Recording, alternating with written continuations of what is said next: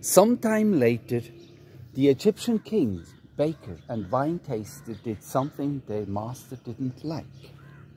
So Pharaoh became angry with his two officials, the chief wine taster and the chief baker. He put them in prison in the house of the captain of the palace guard. It was the same prison where Joseph was kept. The captain put Joseph in charge of those men. So Joseph took care of them.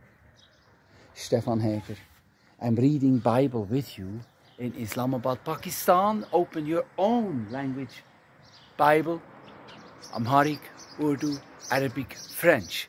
Whatever your language. Don't miss chapter 40 today of Genesis. Joseph remains likable and hardworking even in prison. Look at this. He notices the sadness of two new prisoners and is ready to help them. Even he is in trouble himself. Look at this. But he is ready to help his fellow prisoners. The captain put Joseph in charge of those men, so Joseph took care of them. Some time passed while they were in prison. Each of them, two men, had a dream.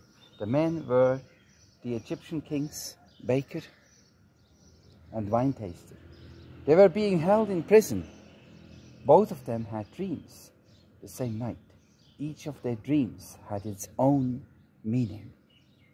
Joseph came to them. The next morning, he saw that they were sad.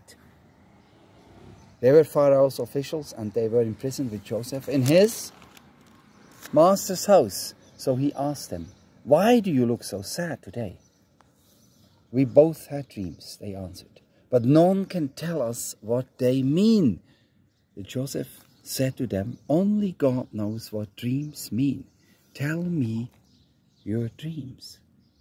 And that's how we go today. In the last days, the Bible says, young men will see visions, old men have dreams, and the gospel of Jesus Christ will be preached as a testimony to all the nations. Have a nice day.